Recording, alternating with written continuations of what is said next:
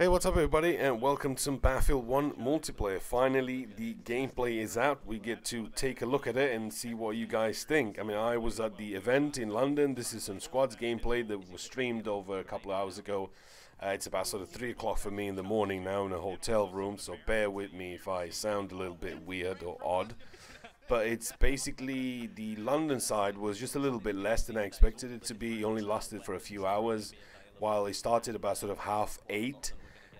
It got to a point where they sort of delayed it a little bit for about 20 minutes. Then you had about an hour's worth of a conference showing FIFA and showing sort of Titanfall and showing NFL and all that sort of stuff. Not NFL, Madden.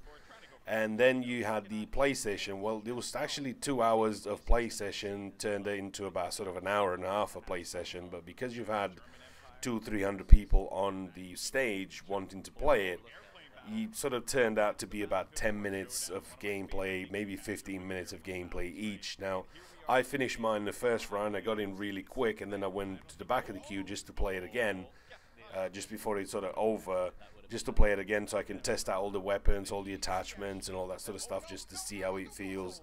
And I love the dynamic weather. I love there's so many things to talk about, but until I get home and I can process some of the stuff that I have.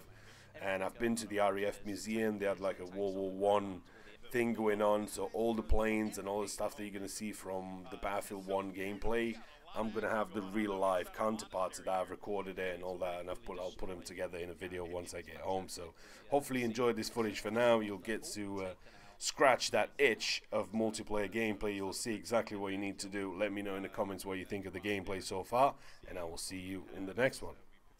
Switch perspectives, and you saw right there, as a matter of fact, too, that was the way that you spawn in. Yeah, I was hoping that we could have actually caught that view for a brief moment, because it is so cool how you spawn into the game. So in previous Battlefield titles, you had a 2D map that just showed you where everything was going on in the battlefield, right? Yep, correct. This time around, though, that map that was once 2D, that is the actual game itself. Like the match that is taking place, all the players move. You can see the explosions happening throughout the battlefield. It's all there. And then when you spawn in, you actually swoop into it. Good stop there.